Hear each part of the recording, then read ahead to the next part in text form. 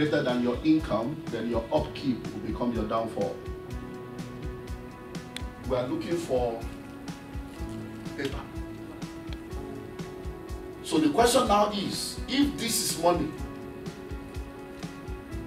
because this is what many people are looking for, if this is money, how much of this did the Creator have when He created the whole world?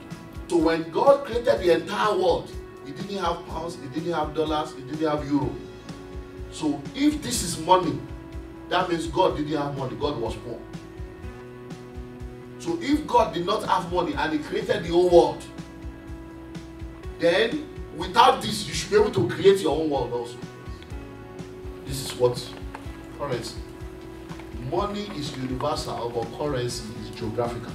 So once you have the energy to pursue what will sustain you, and you have the skill to get it on time and get it in the quantity that is required, you are rich. In life, some things are better caught than taught. In life, observation is a form of education. In life, emulation is a form of education.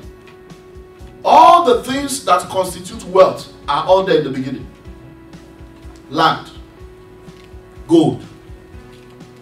You see there, Genesis chapter 2, streams of income. Check your Bible. No covenant people earn salaries. Covenant people are entrepreneurs. Salary slavery. The word salary is from the root word wage. Is the price you pay for a slave. That's why when you get a job, they put you on a salary scale. So nobody can really pay you your true worth. Go and study those 4 words. Python, Gihon, Edekel, and Euphrates means real estate, entrepreneurship, capital market, intellectual property. It's right there, Genesis 2.